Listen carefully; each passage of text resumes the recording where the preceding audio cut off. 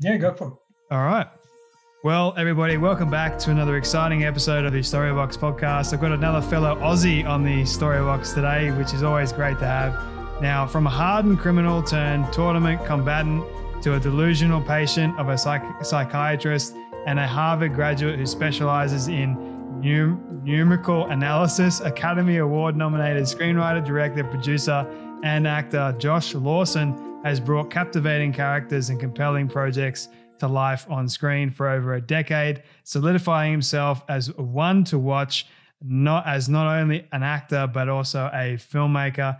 You are going to be starring in, or you have starred in, the new film Mortal Kombat, which is directed by Simon McQuaid and produced by the awesome James Wan, who directed Aquaman. You've done so many other incredible movies. You've done short films. You've done on the TV, which I actually know you from. House of Lies, you played Doug Guggenheim, which is honestly insane. I can't believe I'm actually speaking with Josh Lawson today. So Josh, welcome so much to the Storybox podcast today. Great to be here. What an intro. Thank you, mate. Thanks for having me on. You're welcome, man. I could have gone on. Like the bio here is just insanely long of all the great achievements you've actually accomplished in your life. And you're still really young too, so you've got so much more happening. Look, I don't feel young. Let me tell you, I feel like Father Time has kicked my lily white ass about. But no, man, it's been. I got into it. Can you believe it? When I was like 9 years old. So you say, over a decade. It's been like 3 decades since I've been in front of the camera. 3 freaking decades. I grew up in Brizzy, and wanted to be an actor ever since I could talk, and convinced my brother and we convinced our mum to let us have an agent at like 9 years old. So we found some agent who worked out of her house, and we'd walk in and go have a meeting, and the dogs would be barking. I mean, it was such a rinky-dink operation, but we started. That's how it all began. So I've been doing this for 30 years, unfortunately, but so I'm in too deep. I can't do anything else. You can't go back and change it now. No, man. I don't have any other skills. That's the problem. Oh, you're multi-talented, man. You write, you direct, you act, you produce, you do all kinds of things. So I'm sure they'll find a place for you if you didn't go on the screen. You'd be behind the screen or doing some sort of thing. But I will get to that in a moment, but I love asking all my guests at the very, very start a particular question, which is, what does success look like to you? Yeah, it's a great one, and it's changed over the years. If you were to ask the teenage version of me, I think it'd be, rich and famous movie star, right? And that really doesn't interest me anymore, because it's all silly, all that stuff. Fame particularly is so silly. So what does it mean to me? I think if I could keep telling stories with people I love and respect, and if I could keep doing that forever and laugh every day, I'd call that a success. Yeah, I really would. And that sounds like, I don't know if that sounds like, new agey or like I'm pandering and trying to say the right thing. I swear, particularly with the last year we've had, I think a lot of people have taken a moment to think about what really matters, and I don't think many people are coming out of the last year going, yeah, after all the people who have died and after all being locked away. And so I think the important thing to me is money. Not that many people are saying that. I think we're kind of going relationships with good people and just being happy. So yeah, that's it, man. I love telling stories, whether it's behind the camera, in front of the camera. I love working with smart, challenging, inspiring people, and I love to laugh. And so if I can do all three, I'm sitting pretty. When was the moment for you? Was it more like this year or even last year that you sort of realized this exactly was success for you, like fame, wealth, all that sort of stuff didn't really matter to you? Has it been like this gradual thing over time, you reckon, or was there a catalyst? Yeah. I think it was gradual. I think, but it wasn't just last year. I mean, it had started a little while ago. I would have thought in my early 30s, started to started to realize I wasn't driven by money and stuff. I started to learn that you could say no to projects, not that people are coming to me, showering me with job offers, but, there were certain job offers or even just auditions or whatever I'd get, and I'd be like, I don't want to do this. I don't want to do this. And yet my whole life I'd been sort of trained to do any job possible, work any moment you can, take the job. There's so few jobs you'll get, which is true, but, just work. And then the older I got, I went, no, I'd rather hang out with my dog than do a job I don't want to do. Or I'd rather write at home for no money than be on set on a job I just don't want to do. And so that sort of began the catalyst. And then there was a period of time where I just wasn't working, long period of time after House of Lies, and I was hustling really hard and I just couldn't seem to stick the landing on anything. And I was scared. I was really scared, thinking, holy shit, I'm not going to work. This is what not working feels like. For a long 1 year turned to 2, turned to 3, and I was really nervous. And then weirdly in all that, I got the Oscar nomination with Darren Seal for the 11 o'clock. And you would think that that'd be a game changer. I mean, as a kid growing up in Brisbane, get into the Oscars. That was it. That was the pinnacle, the zenith of the industry. And then when you find yourself there, it's all it's all silly, like you're competing. These films are competing against each other. It's so weird. But the thing is, what's weird is you start to really want it. Firstly, you say to yourself, just getting nominated. That's all that matters. But then you're nominated and then you get close to the awards and then it starts fucking with you. Yeah. And you want it. You're like, holy shit, now I've got a 1 in 5 chance. But so now I really want it. And so it actually starts messing with your head. And then getting nominated isn't enough. Winning, you got to win. And then when you don't win and it all goes away and the spell is lifted, you realize two things. One, it doesn't matter. And two, it doesn't change anything. So the Oscars is on Sunday. Well, what are you going to do Monday? Because let me tell you, 2 Mondays after that, no one's even going to be able to remember who won Best Picture. That's because we live in such a quick turnaround now. And so this thing you've been dreaming of suddenly evaporates and you realize, it's just about getting back to the job. There is no trophy you get. There's no finish line. You just got to keep hustling. So it was a long-winded way to say I've had an amazing career of ups and downs, probably more downs than ups, but it's just taught me that the journey, I know this is very much a greeting card, and I don't mean to, but the journey is more important than the destination, right? That if you just work, if the work is what makes you happy, then a job isn't going to bring you happiness because it's the actual work that you should be satisfied by.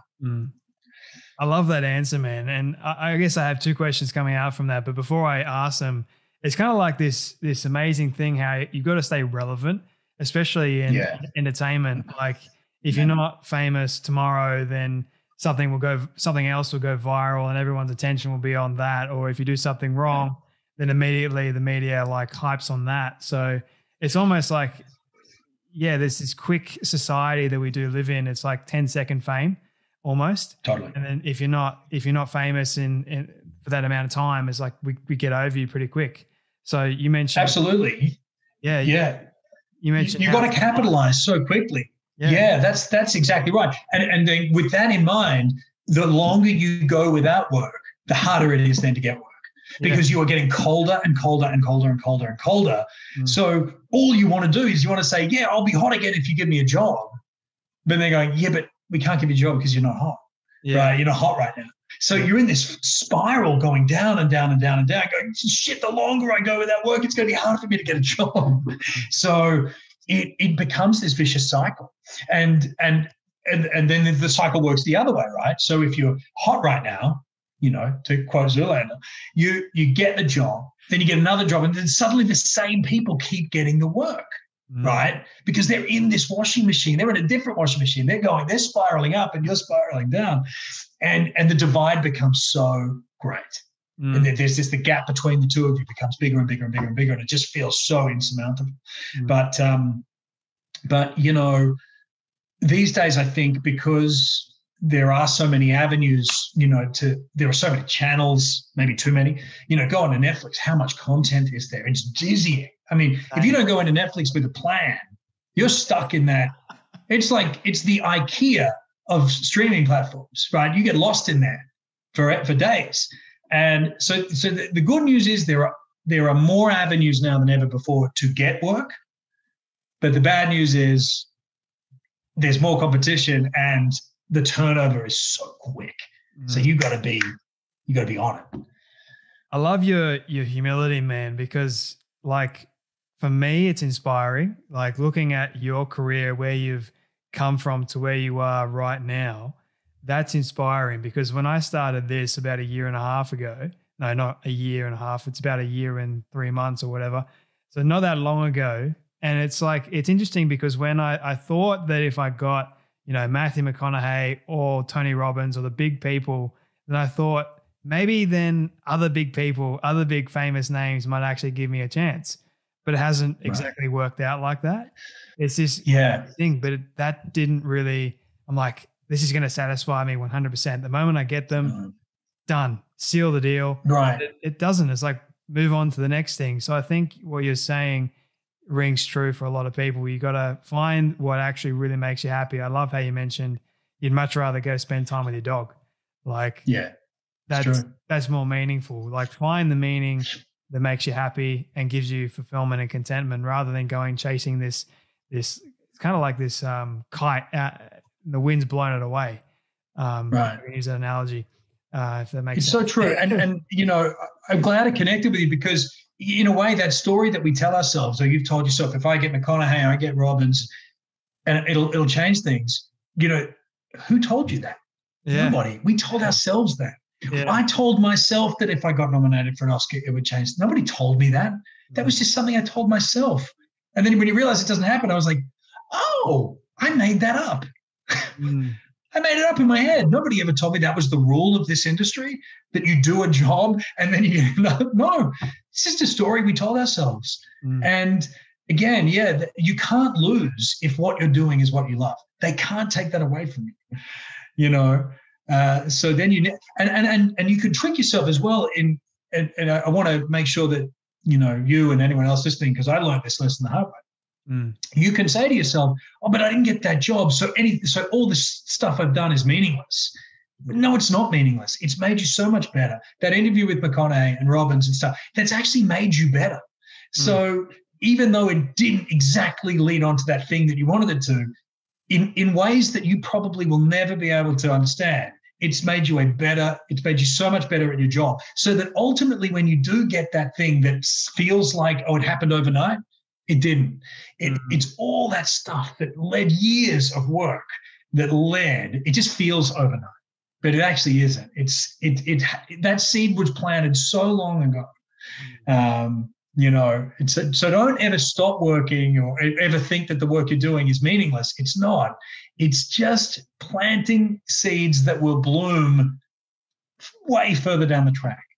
So that's. I just want to keep that in mind. Keep going, man. Like, this is amazing. You're on a roll.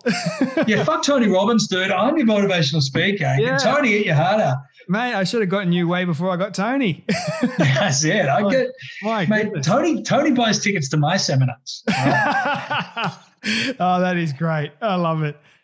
Josh, for you, man, when you mentioned like after House of Lies, you thought you were going to get the next thing, but it was like a real struggle. Yeah. What kept you going in those days?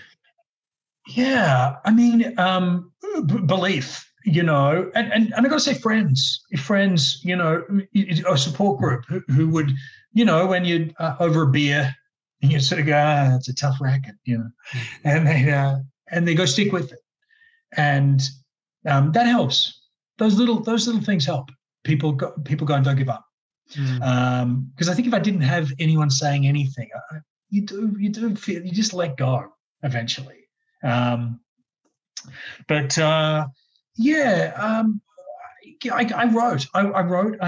would write things that would help keep me motivated and creative.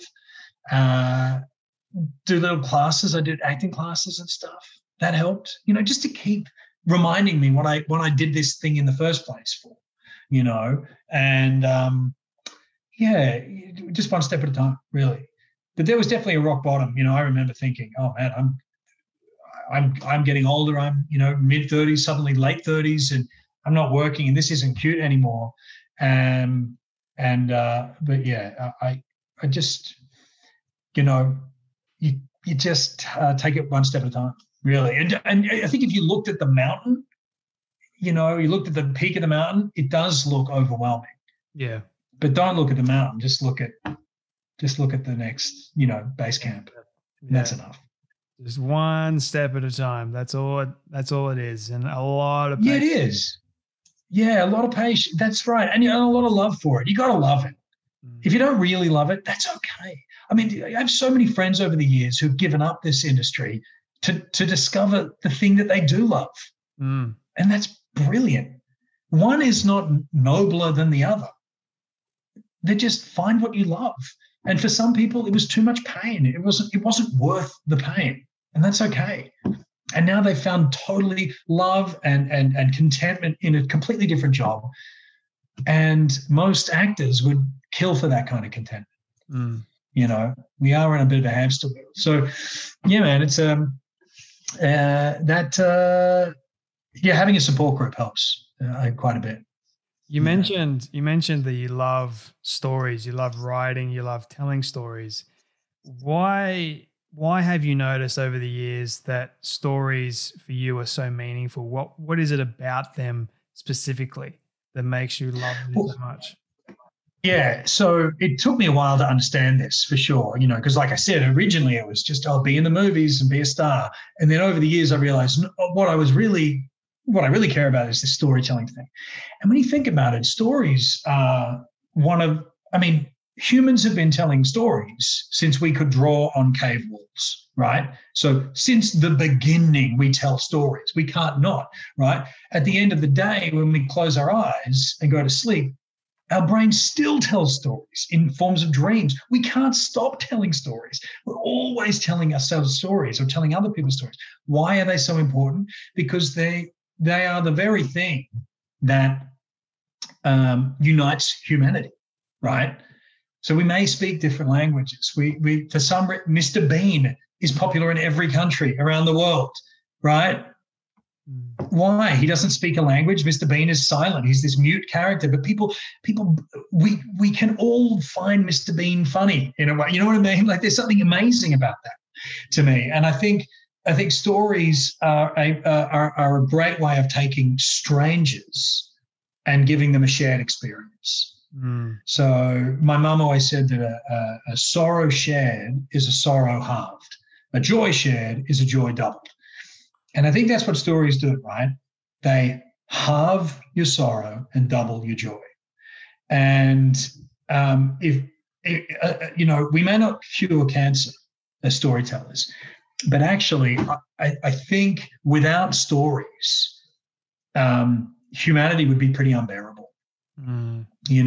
It's why through the most painful experiences, people have come out with, some of the best literature or music or poetry, because that's sometimes the only way humans can process agony and pain and suffering is through art. And so there is something, even if you ask like the average guy in the street or in a pub, do you love stories? They're about stories, mate. No, I don't need stories. I go, you sort of do, because I dare you to go through 2 weeks without listening to music, listening to the news, or reading the news, or watching a TV show that you love. Tell me what life is like at the end of that 2 weeks. I imagine pretty shitty. Yeah. And pretty lonely. Yeah, you don't get to listen to, no friend can tell you what they did on the weekend. That's a story. You don't get that. No, you can't tell another friend. What did you do? No stories. You're not allowed any stories for 2 weeks. I don't know, man. I don't know if you could even do it. I'd die. Yeah, I think we all would. Yeah. And so I guess what I've come to take real pride in the fact that I play a very small role in this storytelling community. And every time I have an experience that I go, I want to share that with someone, I try to think of a story to be able to get that message across. because, no one wants to know my specific story, in a sense. Like, they don't need to know about my girlfriend or my mom or my dog or whatever. But if I come up with a bigger story, an allegory, then everyone can relate to that, and find something in themselves in it, So, yeah, storytelling, man, it's way more vital and crucial to the human experience than I think a lot of people realize. Now, this is the Story Box, and the reason why I love having these kinds of conversations is because of your story, Josh, because of all the people that I've been able to unbox, I guess, their particular story. It's inspiring, it's challenging, it's motivating, it's an encouragement, and I get to learn. So it's kind of selfish in a way, but that's the power of a person's story. And I'm curious for you, man, you've told many stories through characters and even directing and writing and all that sort of stuff. Is there a particular story that you want to share but you haven't been able to yet? Oh, man, so many stories. One of the great things that I have a bit of a morbid fascination. I'm not scared of death. I'm just scared of not being able to be alive, if that makes sense. The dying part doesn't scare me in a sense, because I know that the only inevitable part of life is death. But I just have so much life I want to live. So one of the things, I have this folder on my computer. I'm at my laptop right now, but on my desktop is this folder of ideas. It's called Ideas. And I have more ideas in that thing than I will ever be able to make in a lifetime. I just don't have the time, right? And that is one of the saddest things for me. I keep adding to that folder over and over every day. I'm adding to it. And it gets longer and longer. And I want to tell all of them. I wish I could tell all those stories because they're all interesting to me. And they'll all do different things and they'll touch different people I'll never realize, I hope. But yeah, I have so many. And next week I'm going away just to have a bit of quiet time, me and my dog, and to figure out what the next story is going to be, the next one I really wanted to put my time and energy into, what's important. And what, the older I get, the other thing is, I know this really is surprising to me, and it's not, I'm not trying to pander to anyone by saying this, but the older I get, the more I want to leave a positive messages out into the world in a way. And that doesn't mean every story has to be rosy, but at the heart of it, I think I want to just be a little more mindful of leaving a positive trail in my way, just to be able to go, hey, I did my best to add some, either make people think more positive thoughts or to shine a light on a sort of thing we should be steering away from or something. I do get a little more mindful of that in my storytelling, and that's just maturity and I think life experience. The more I live, the more important that is. So those are elements now I try to take into my storytelling. And it comes even back to Mortal Kombat, right? Like looking at those fan reactions to the trailer. I mean, that gave me so much joy. I can't even begin to tell you. I was like, look, regardless of what happens from this point on, we had that moment in history, that moment where those fans got to watch that trailer, and you can't deny the joy, the excitement, the thrill. That's awesome. If you don't get anything else out of this, take that, because that is a special thing. And that made it worthwhile. So you can even, you might think that an action film doesn't have the opportunity to leave that positive message, but it clearly does. Just look at the joy. That's a cool thing. Especially with the technology that we have today, taking the old Mortal Kombat and making it with today's technology is honestly insane. Yeah. I mean, man, absolutely. Like diving into Mortal Kombat right now, I remember when I saw the trailer, I got goosebumps. Like I was like, dude, that looks insanely good. I want to watch this now. And I know. Okay, let's dive into it. How did you get the role of Kano? I mean, your guess is as good as mine, man. I don't know. I mean, not the obvious choice, I admit, but I auditioned. Simple as that. I was in Los Angeles at the time. This would have been 2019, early 2019, and did an audition for the casting agent. That was it. It was just me and the casting agent in the room, nobody else left. And I have this little ritual when I leave an audition. I take the sides, the sides of the scene. You basically hold them in your hand and go in, and the lines are on there. And anytime I leave an audition, I rip it into as many pieces as possible. I throw it in the bin. Just so it's kind of a way of me saying, forget about it. Forget about that audition. You've done what you can. Don't hang on to it. Don't think about it. Don't keep calling your agent going, have you heard anything?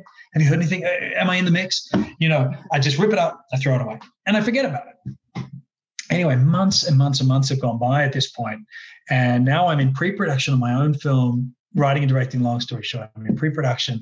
I happen to be in Waverley Cemetery, which is a beautiful cemetery in Sydney that overlooks the water. It's gorgeous, but such a bizarre setting for the phone call that I got, which was, hey, you remember that Mortal Kombat audition? And I think I said, vaguely. And they went, yeah, well, you got it. And I went, what? Are they sure they've got the right guy? I mean, I was like, they didn't want to talk to me. They didn't want to another audition or anything. No, one audition. That was it. And I'm sure, by the way, they offered a bunch of other people who had scheduling conflicts.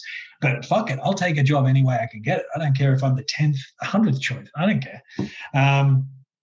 But that was it. And then I said, look, there were going to be some scheduling issues. And they said, let us take care of the scheduling. You need to start getting in shape.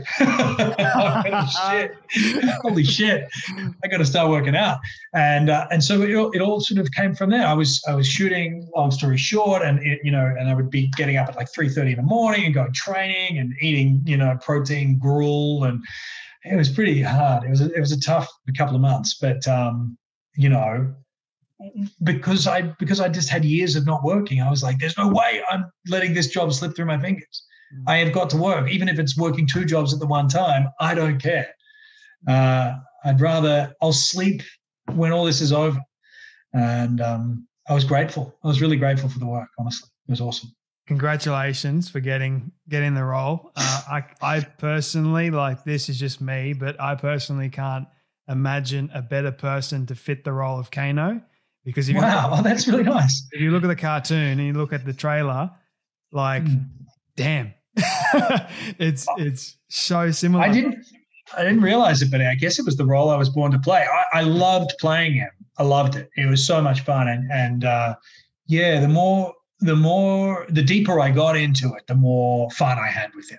He really was kind of a character. You could just take the, no filter, take the leash off, and he was just like a junkyard dog. He was great. Yeah. What was your creative process like with actually forming the character of Kano? I mean, you had the old film to go off that character being portrayed. Was it difficult for you to actually get into that kind of character? Yeah, I mean, particularly because you feel the weight of the fandom on top of this thing, right? So it's not like just going, here's a character named Kano we've just made up. And you go, okay, well, we could be anything. It's like, well, actually, you can't be anything with this, right? Because you've got to fit within a certain parameter here because the fans are expecting a certain thing. And so there's all that backstory of the fan and there's all that mythology, the evolution over the last few decades of all the characters, including Kano. But I didn't rewatch the original film because I remembered it, as a kid, but I didn't want it to be fresh in my mind because I just didn't think it was going to help. I was either going to look at it and go, oh, yeah, I'll do it like that, which is sort of silly, or go, oh, don't do it anything like that, which is silly in a different way because now I'm anti-acting. That's a thing. I'm sort of acting away from something, which is silly. So I just said, look, give me the script. Let's, me and Simon, the director and the writer, we sat down. We were like, let's talk about the story. What story are you trying to tell? We'll get to the mythology second, but let's just go, how does Kano help tell this story? What does he represent in this film? Blah, blah, blah. Great. We got through it, and then we go, now, give me the backstory. Let's look at the lore of this, the mythology. And then you start adding all those elements on top. You go, okay, great. Mercenary, Black Dragon, relationship with Sonya. Okay, cool. You start adding all these elements to it. And then by the end of it, it's actually kind of easy because unlike most characters you get who, that have just exist in that, script for the first time, you've got this massive backstory, and that helps. That really, really helps. And furthermore, the makeup helps. So you get the the full tattoos and the makeup and the, the laser eye and the God knows what else, the dirt, the blood, the muck, and in the costume, and you stand in front of the mirror and you're like, fuck, I'm Kano. I'm like, holy shit. Unreal. Like, it does sort of look like you're looking at someone else. And it helps. It just, all that shit helps. And so then after, we did a little bit of rehearsal, and we were kicking tires, and Simon would go, all right, a little less of that, a little more of that. And with a bit of push, pull, you're finally honing in on the sweet spot. And even after a couple of days of shooting, to be honest, you start going, oh, I don't think that worked. And you look at a few rushes, dailies or whatever back, and you go, oh, I could do a little less of that, a little more of that. And then by the end of the first week, I think I was in the zone, for better or worse. I was in my version of Kano. And at that point, it was pretty, it was like slipping into an old suit. We'd just step on a set, and the way he walked, the way he talked, it was fucking fun. Yeah, it was really cool. For the fans out there that absolutely love Kano, can you say how much you're actually in the film?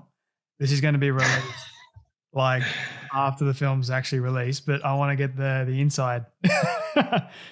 Well, let me just say, for all those people who don't love Kano, you might be disappointed. I'm working the other way around. Oh, I love it. That is so cool. So the film gets released April 16th on HBO Max, I believe, streaming. Yeah. Is it? But we get it out, I think in Oz, it comes out in theatres here in Oz. I hope so. I think so, yeah. So, okay, so it's getting a theatrical release here in Australia for those I think so, fans, and then it's also getting a streaming one as well. So go and see it when it comes out, April 16th. This will be going out directly when it hits. So I hope you guys really enjoy it. Josh, I have two more quick final questions for you, if you don't mind, because we've got 4 minutes left on the Zoom. But this is my all-time favorite question. So it's a hypothetical one. Imagine with me for a moment that you've been able to reach the age of 100. All your friends have decided to put together a film for you of everything you've ever said and everything you've ever done. Don't ask me how in the world they got it all. We'll call it magic for the sake of an argument. But they've been able to get it and show it to you on your 100th birthday. What do you want that film to say and to show about your life? Oof. I hope it's a comedy. I do. I hope it's funny. And I hope it has a happy ending. I really don't want it to end sad. I hope, and I hope that all the starring characters are still there to watch it with me. Which character are you most proud of that you've portrayed on screen?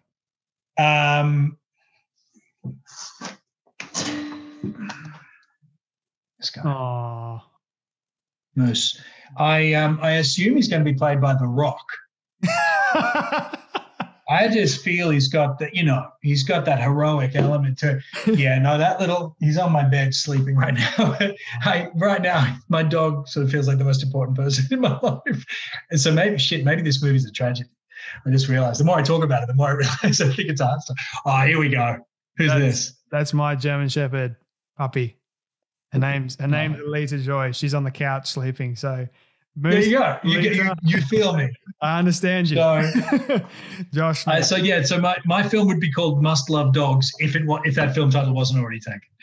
Yeah. I definitely watch it just for the sake of watching a dog. Exactly. That's it, man. Don't watch it for me. Watch it for Moose. No. And unfortunately you have to get through some of my life first. I love it. Josh, man, it's been an absolute pleasure unboxing a little bit of your story. I wish we had more time. Definitely going to do a part 2 later on. But thank you so much for coming on the Storybox podcast, man. Anytime, man. Love it. I appreciate you talking to me.